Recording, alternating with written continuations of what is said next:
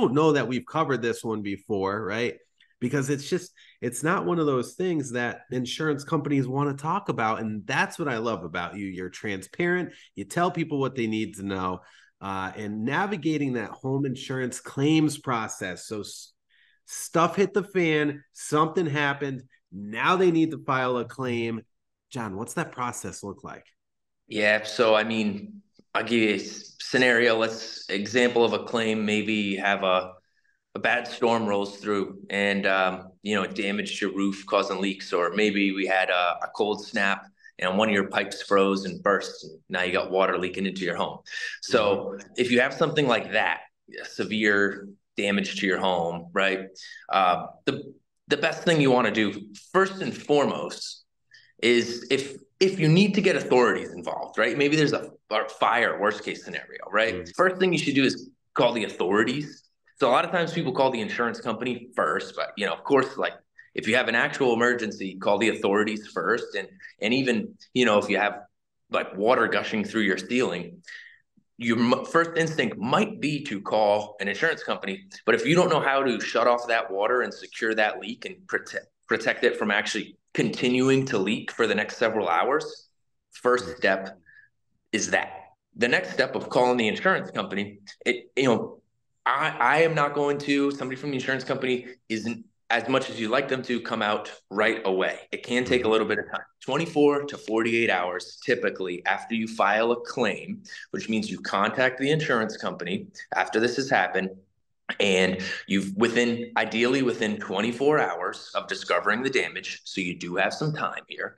Within that 24-hour period, provide your policy number, the date of the incident, and a description of the damage, what happened, to your insurance company, and ask them for guidance on any immediate actions that your policy requires, because some policies actually do have some language in there about the duties of the insured at the time of a claim.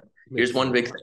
There might be some upfront costs. You might have to put on a credit card or pay cash to somebody to do some of these things up front. And I know that's not always feasible for everybody, but to the best you can, it is going to help you to have some emergency funds accessible immediately to do a little bit. Now, you definitely don't want to start anything major until the insurance company comes out, because you want the insurance company, that the adjuster who comes out, again, 24 to 48 hours typically after your claim, you want them to be able to see what happened too. But if you waited weeks to file the claim and you've already had contractors come through your house, fix it all up, and it doesn't even look like it ever happened, well, the insurance company is going to have a tough time determining what exactly went on and all of that. It's going to make the claim a little messier. You want to give the adjuster the opportunity to really look at everything closely and say, all right, what was the full extent of this? And they're going to then take a look at your policy, what your coverages are. They're going to look at the damage, and they're going to come up with an estimate. And that estimate, usually within a few days to a week or two after they do their inspection, that actual report is going to show an estimate of what they think the cost of this is. Like what's the cost to make the repairs within the parameters of what your insurance policy covers. One thing that hangs people up a little bit on claims with home insurance is the difference between the ACV, or cash value payment, and something called recoverable depreciation. When an adjuster comes out and they make that estimate of what it will cost to repair your property or what the cost of the damages was, the initial amount is the cash value, or ACV, which means the depreciated value of what was damaged. They're going to put that into the report, but they're also going to tack on depreciation because that stuff is not brand new. It's a little older. The initial check that goes out to you is only for the depreciated value. And then you work with your contractor to actually make the repairs. And the cost of the repairs will obviously be replacement cost, which includes brand new materials. There's no depreciation in that valuation. Right. Make those repairs, work with the contractor on that, get the receipts and submit them back to the insurance company and adjuster.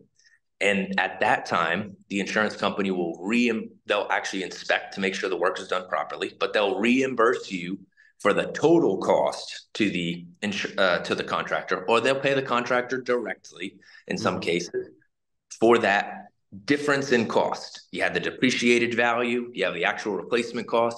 There's recoverable depreciation in between those two figures. That is going to be a second payment made, or sometimes third, fourth payments, depending on the extent of the claim and the amount of work being done, to actually pay the total cost.